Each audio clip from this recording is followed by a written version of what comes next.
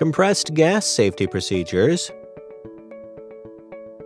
A gas contained under pressure at normal room temperature and atmospheric pressure is known as a compressed gas.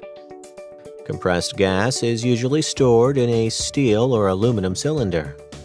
All compressed gas cylinders are under high pressure and therefore present two separate hazards at the same time: chemical exposure from the substance inside the cylinder and physical injury if the cylinder explodes.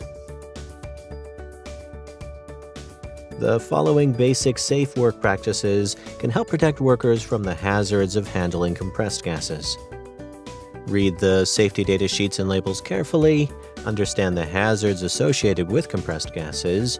Do not color codify compressed gas cylinders, as there is no uniformity in codification and may vary from one supplier to the next.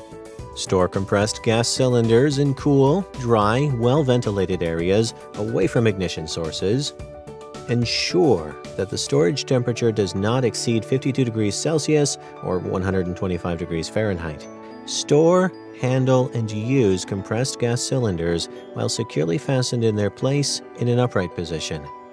Close all valves when cylinders are not in use, and understand how to handle emergencies, including worker injuries, leaks, or fires.